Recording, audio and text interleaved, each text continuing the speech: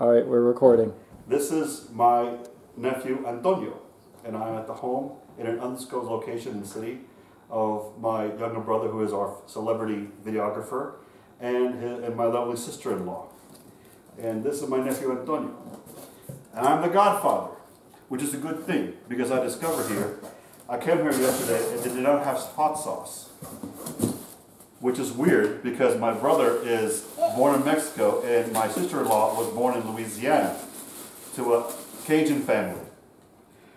So this little half-breed here is my nephew, who does not have any serious rearing as a Mexican. Well, we're going to fix that. Right, Antonio? You like that? What is he doing? Mira, Antonio.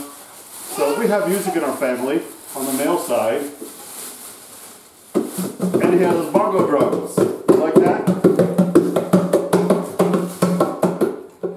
Like that? So leave it to the godfather, the padrino, to teach him in the ways of his heritage.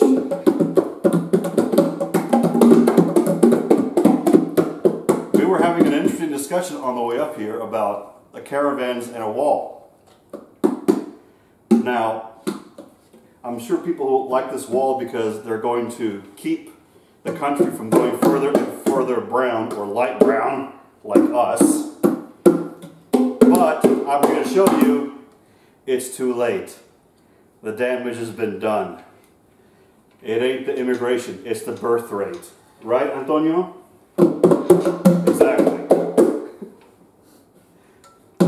Oh, he'll learn how to play these, don't you worry.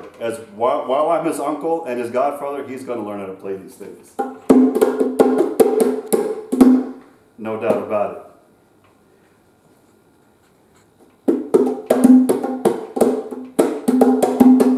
So what do you guys think?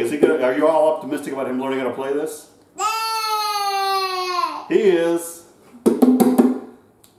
Okay.